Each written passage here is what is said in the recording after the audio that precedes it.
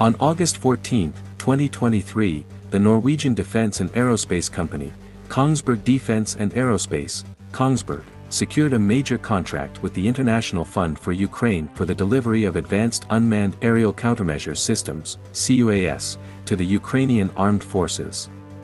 The systems, valued at €65 million, are designed to counter a wide range of drone threats and will be a crucial addition to Ukraine's defense capabilities.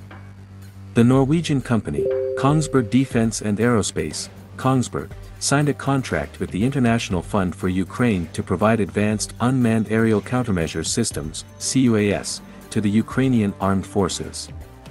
Such systems capable of neutralizing drones are of paramount importance in Ukraine today. With the proliferation of small drones capable of causing significant damage, the development of countermeasures is undoubtedly the next challenge for the armed forces present in Ukraine.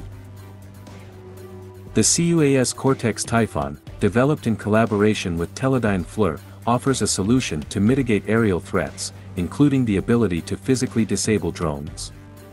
The package includes technology such as the Kongsberg Remote Weapon Station, RWS, and the Cortex Integrated Combat Solution, ICS, as well as surveillance systems.